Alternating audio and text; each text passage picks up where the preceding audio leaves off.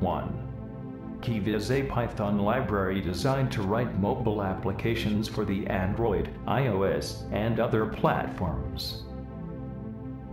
2. This is the homepage of the Kivy program.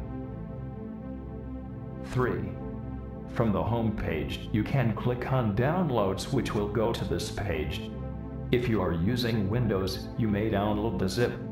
Using the zip file will not install anything on your computer or change its settings other than extracting a folder with many subfolders. To use Kivy, you will have to use the executable file Kivy. The zip file contains a Python language program. 4. However, for my examples, Kivy is used on Linux. For running Kivy code, it does not make any difference if you use Windows or Mac. You may install Linux Ubuntu, its most popular distribution, on any Windows or Mac computer.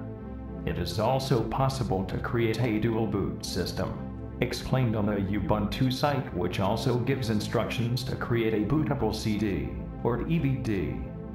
Since the code will be compiled into Android or other language, it really does not make a difference.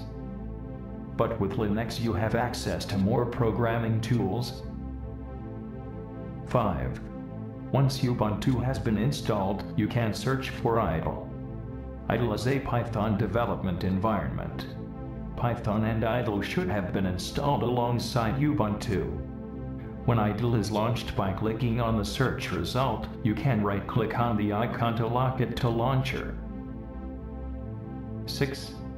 In the idle window, you can write import Kivy. If it is already installed, it will give the version name.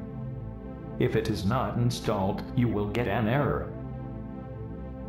7. If Kivy is not installed, you may open the program Synaptic Package Manager, which can be opened by searching for Synaptic and clicking on the result. Then you can search for Kivy. Then, you may enter a check mark next to Kivy, and it will install it and its dependencies. After clicking on Python Kivy and selecting Apply, it should be filled with green color, as shown here, which indicates successful install. 8.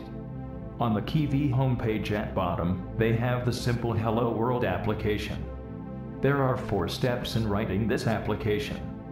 First, the application class is imported. This will always be required in any program you write, since your program has to borrow its functionality. 9. The next 2 steps are written here. We import the button class. This is only required if your application uses at least one button. Next, we define our test class. It is a child, that is, it inherits the functionality of app.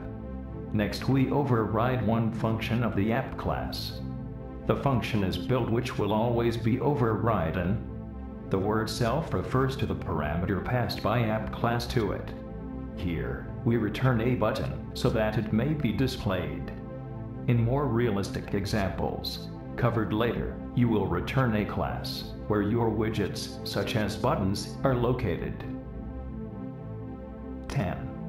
To run an application, we have to create an instance referring to the subclass tab and then call the run method on it.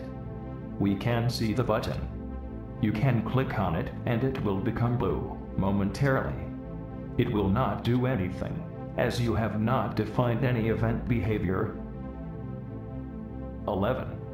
The run function is inside the app class, as is the function build. You can get help on build using the help command.